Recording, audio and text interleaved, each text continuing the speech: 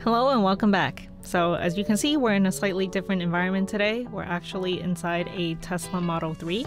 I figured it'd be pretty interesting to kind of go over the usability of this car. Oftentimes when we think about digital interfaces, we think about it in terms of a mobile app or a desktop website, but what if you take it in a slightly different context? Today we're primarily going to be looking at this digital dashboard that's right next to the driver's seat.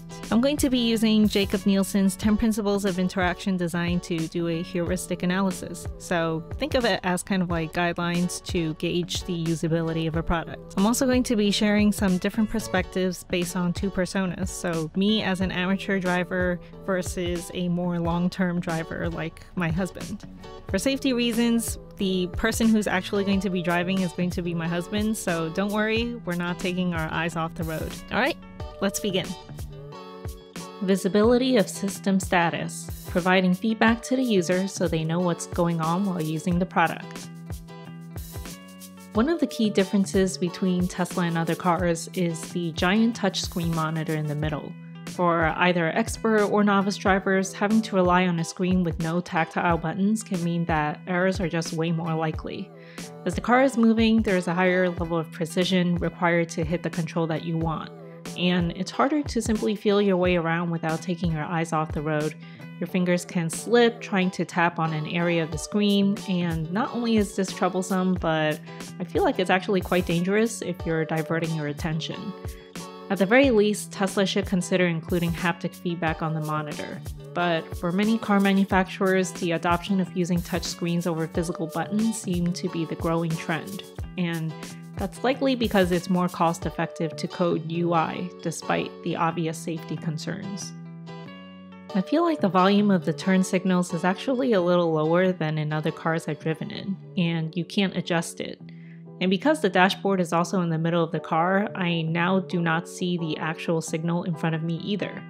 There have been one or two occasions where my husband pointed out that I had signaled in the wrong direction without realizing it. Also, both me and my husband do agree that it'd be helpful to have a blind spot detector on the side mirrors, which you can find in most modern cars. But instead, it seems like the Tesla really wants you to just look at the monitor to see what's nearby. I still prefer relying on my mirrors. One of my favorite features is when the car lets you know how close you are to other vehicles or barriers when you're parking. The feedback appears in displaying the actual distance you are from bumping into something, and the color changes as you get closer, and also you get some audio feedback from the car. The closer you are, the faster the beeps you hear will be. Super helpful for newbies like me who suck at parallel parking. Match between system and real world. The design should use words, concepts, or visual language familiar to the user. Tesla actually does a pretty good job at this. The screen literally shows your car in relation to all the things surrounding it, such as pedestrians, cones, cyclists, other cars, and even things like road signs and traffic lights. And the 3D models here are very recognizable. Sometimes it does glitch out and can't pinpoint the exact location of some of these items though, and to be honest, I don't notice it much when I'm driving since I'm not looking at the screen, but expert drivers seem to have better peripheral vision. User control and freedom. Ease of exiting or undoing actions. When I first started driving the Tesla, there was actually a glitch with the side mirrors, which they've since fixed, thank goodness, but it was definitely really scary when I was trying to merge onto a highway only to find out that somehow the car has auto-adjusted my mirrors. Unlike with other cars I've been in where you can control your mirrors from buttons on your door handle, there isn't really an easy way to do this in the Tesla without tapping on the screen and doing it there. At a certain point, you gotta ask, when does minimalism impede functionality and usability? When you want to exit out of the main control panel, you can also just re-tap the icon that opened it, so this way users don't even need to look for a cancel button. You can also have the Tesla give off an audio beep if you're past the speed limit by a certain amount. It's really helpful if you're trying not to get a ticket on local roads, but it might be a little less useful if you go faster on the highway along with the flow of traffic and you keep getting dinged. Consistency and standards. Design of the product should be consistent with industry or platform standards. I haven't driven too many cars in the past, but I'm used to having the gear shifter in the center between the driver and the shotgun seat. The Tesla's is on a stick to the side of the steering wheel, which my husband says is actually more in line with how it's designed in larger vehicles, such as trucks and vans. The way you park, however, is unique to the Tesla. So instead of moving the gear shift all the way upwards, you can just push the gray button on the side. But learnability really isn't too difficult since you use these controls all the time anyway. I also didn't know that you can open the trunk by tapping the word trunk on the screen. The affordance doesn't really seem obvious since it doesn't look like a button or a link. Most of the cars that I've been in have a physical button on the side of the driver's seat to do that. The icons for basic car functions are designed pretty similarly to what you would normally see in other vehicles, the main difference being they're not all visible to you by default. And with the main menu having so many features, sometimes it's just really annoying trying to find the control you need when there's so much cognitive load. One of my biggest gripes with the Tesla to this day is their approach to door handles. To exit the car, you have to press a button on the handle, and then to enter the car, you have to use 2 fingers to push one side inwards and pull the other side outwards. Looks sleek, but seriously lacking in affordance. Most of our passengers have struggled with it even after having been in our car before. The outside door handle has been terrible for people with mobility issues, and not knowing how to exit the vehicle is a serious safety concern. Error prevention. Prevent errors from happening to the user. This can include mistakes because a user wasn't paying attention, or if the user misinterpreted how the product is supposed to work. Again, I'm personally a fan of the Tesla's audio feedback. It automatically beeps when cars nearby are too close or if you need to slow down based on how far away they are from you. And this can apply for both expert and novice drivers. Many people assume that when you turn on autopilot on the highway, you can basically go to sleep, but when you turn on autopilot, the car actually still needs to ensure that you have your hand on the steering wheel since self-driving hasn't been perfected yet. And after a while, if it detects that your hands are off the wheel, it'll start flashing blue at the top as a soft warning. The more time elapses, the faster it flashes until it eventually starts beeping. Recognition rather than recall. Users shouldn't have to rely on memory to remember how to use your product. I do appreciate that Tesla often pairs icons with labels in the larger control panel. Sometimes though, even for experienced drivers, it can be difficult to remember how Tesla categorized some of their controls, which can differ from our own mental models. While there isn't going to be a perfect IA or information architecture out there, I wonder if having something like a search feature might be helpful than having to tap into multiple screens and manually scanning for the right button. Especially since a lot of these configurations already have clear text labels that theoretically should be keyword searchable.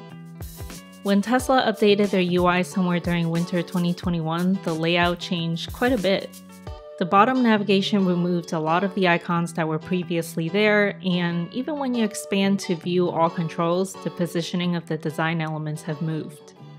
While this might not be a huge deal in websites and mobile apps, and probably is more of an inconvenience and annoyance for the user, I was concerned about it from a safety perspective for drivers.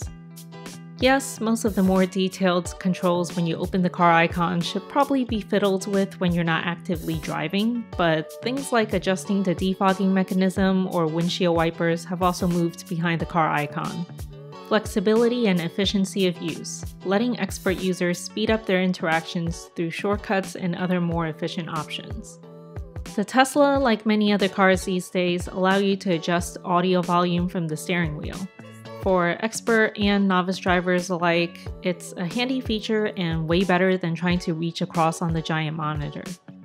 It also lets you adjust the speed of cruise control, and you can give voice commands. Another one of my favorite features is the Tesla also allows for multiple user profiles.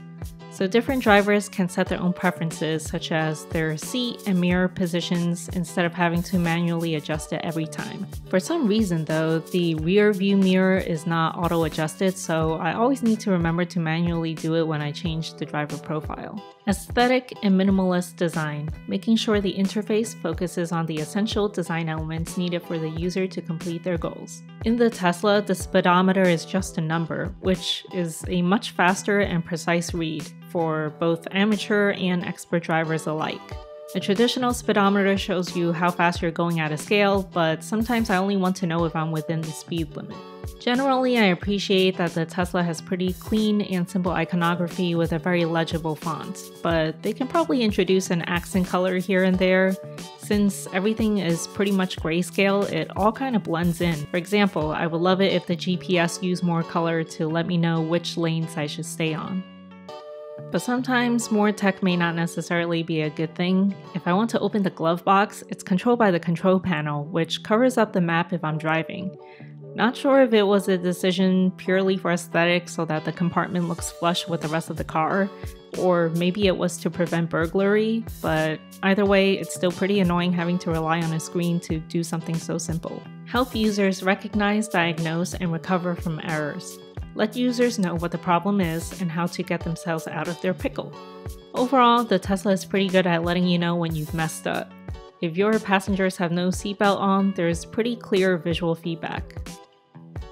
And the Tesla has many audio alerts, some of which I've already covered. You can also turn on a chime so the car lets you know if the light has turned green or if you're diverting from your lane. Though, to be honest, even for an expert driver, you may sometimes hear a chime or a beep and not know what caused it once you start turning audio alerts on for everything.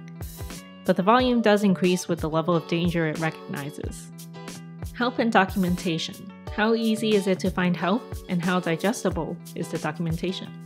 The Tesla does have a library of tutorial videos, so you don't have to carry a manual around. And like I said, most of the controls are pretty well labeled. While many people were intrigued by the car when it first came out, I still kind of wish you don't need to refer to documentation when operating a vehicle. Imagine if you had to read a manual every time you got a car rental. It would take a while to pull out of the lot. Alright, so I hope that was helpful. Let me know in the comments below if you've ever been in a Tesla, either as a passenger or a driver, and what your thoughts are on the experience. Until next time, bye!